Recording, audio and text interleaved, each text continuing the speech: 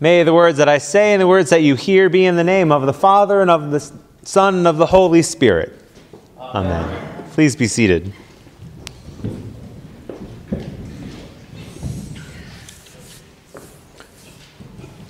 Does anyone want to take a guess?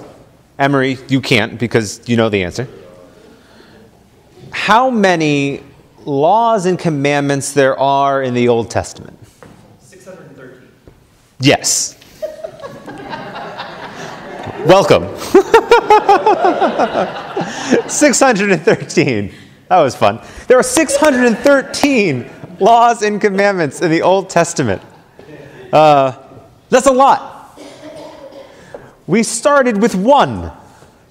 Do not eat of the tree of the knowledge of good and evil. One. We did not do well. We went 0 for 1. Then we got 10.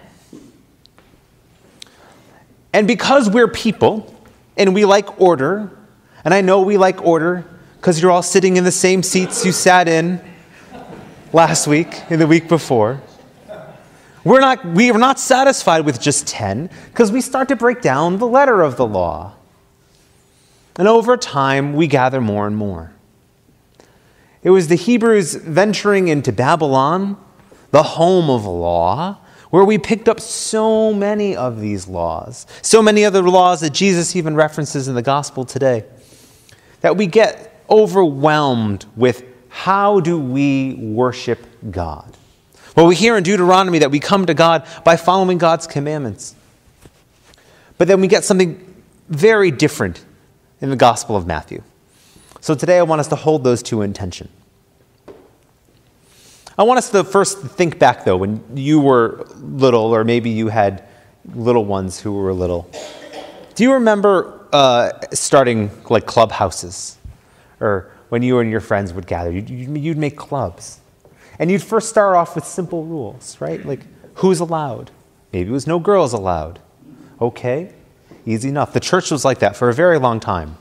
It did not serve us well. But then you start having more, well, what about Sammy? Is Sammy allowed? Well, no, Sammy kind of smells funny. Sammy's not allowed either. What about Joey? Well, Joey's allowed, right? And even as kids, you start seeing these rules become more and more complicated. And the larger any organization grows, the more laws and rules it has. We see this in our own country too, right? We started with the Articles. We now then 27 amendments to the Constitution. And then for the last 200 years, the Supreme Court has made rulings on the Constitution. Now you have to go to school for 8 years plus and have hundreds of thousands of dollars in student loans just to even interpret the laws we have in the country. It's overwhelming, but it's natural because we like order. And that's the setting in which Jesus preaches this morning. For the third week in a row, we find Jesus at the Sermon on the Mount preaching. And Jesus, in one way, makes life much easier this morning, right? You've heard it said many times, if you do not kill, do not murder. Well, Jesus, what is killing? What is murder? What is life? What if they hit? No, ignore it. Do not be angry with your neighbor. You've heard it said, do not commit adultery. We've heard it argued many times, even in political spheres. What is adultery? Right? Well, it was only one date. It was only one kiss. No. Ignore the law. Any person who has lust in their heart commits adultery. Jesus is getting at the root of these laws, that it's not necessarily the letter of the law or the deed, but it's the intent. Do not hate. Do not lust. Do not sever ties. In a way, it makes it simple for us, right? We don't have to worry about the 613 laws. We have to worry about the two. Love your God with all your heart and all thy might.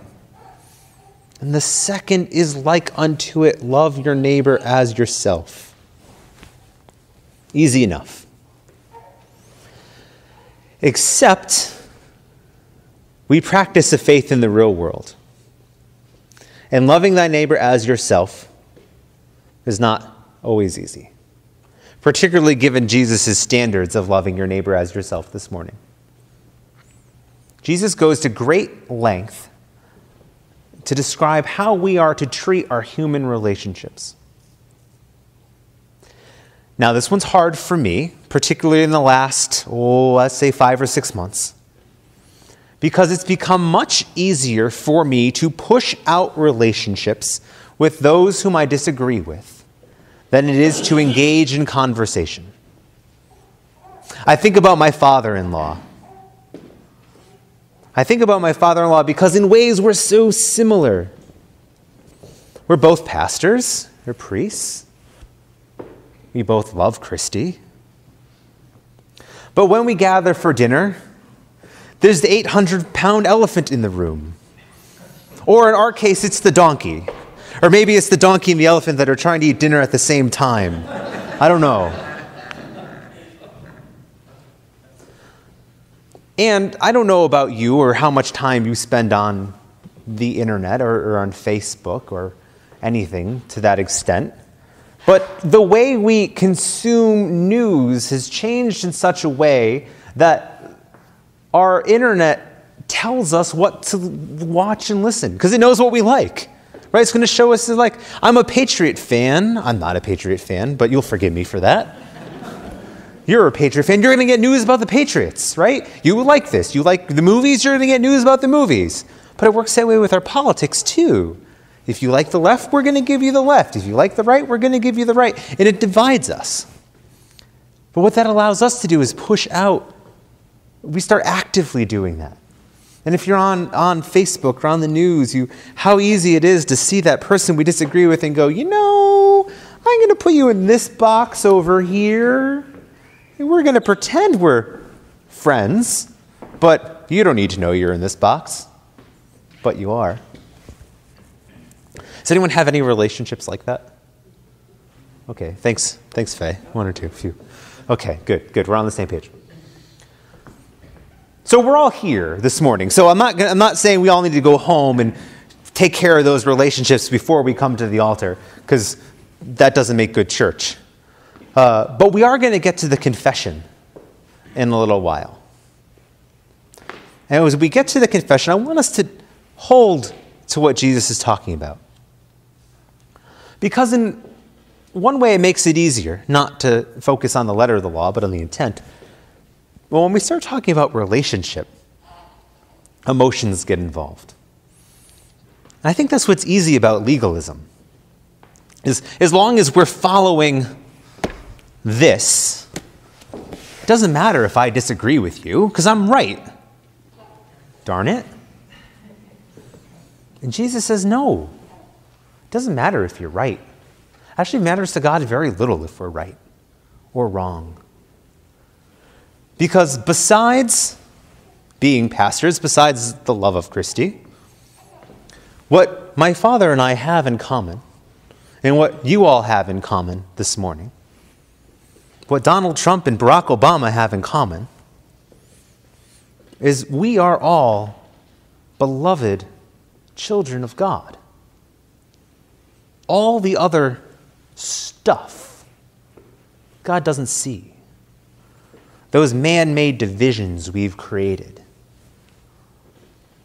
Those lines that we've drawn in the sand that we stand on one side or the other. Well, certainly God does care about how we treat the other, particularly the marginalized. When it comes to our differences, we learned today that God doesn't care about that. Because in God's eyes, we're all the same. What God cares about, what we hear through Jesus this morning, is that it's our job not to seek those divisions, but to mend those relationships. Now, I want to acknowledge there are some relationships in our lives that are easier to mend than others. My father-in-law and I disagree. We can acknowledge that, we can love and move on. But there are relationships in our lives that are rent through deep pain and hurt. Those aren't as easy to mend.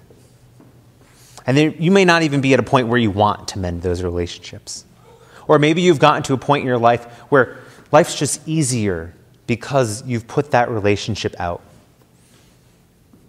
I want to acknowledge how difficult those relationships are, because we have them. We all have them. But that's why we come and ask for forgiveness. That's why we come to church, because we know we're not there yet. It's not an excuse. It's just an awareness of our need for grace. In a few moments, we will confess. We're going to confess the same confession that we pray every week. But this Sunday, I want us to be mindful when we come to that line, God, forgive us those things done and those things left undone.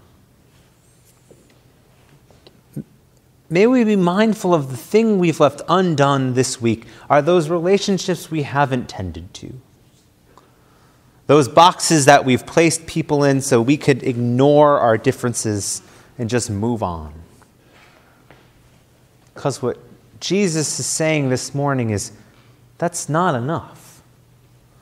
That we have to be right with one another as brothers and sisters, as children of God, before we come and partake in this heavenly banquet. After the sermon, we're going to have a moment of silence.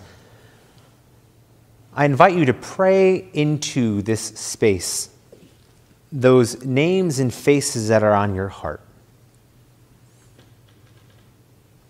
Those relationships that have fallen away through disagreement, through pain, maybe through real hurt. It's not easy to engage those names and faces, but let us pray into that discomfort this morning and bring those names with us into time of confession, but also to the altar today.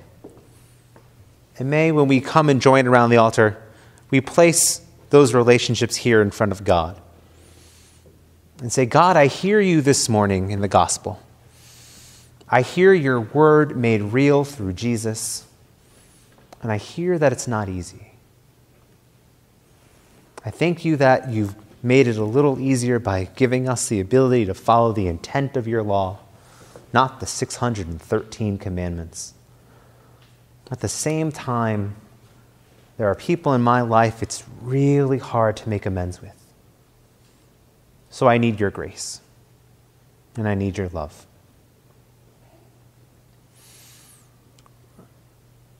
In 2017, it becomes easy to forget why we need church. And I think this is part of the central tenet. Because here, on the corner of Peabody and Mammoth, we hear Jesus Christ. And Jesus tells us, in this, the most divisive time in this country's history, the only thing that matters is that when we look out and see the other, we see a fellow child of God. And all the rest will take care of itself. This morning, as we pray together, as the beloved family of God, may we take our example out into this world and be an example of God's love, so we may be the hope that this world needs. Amen.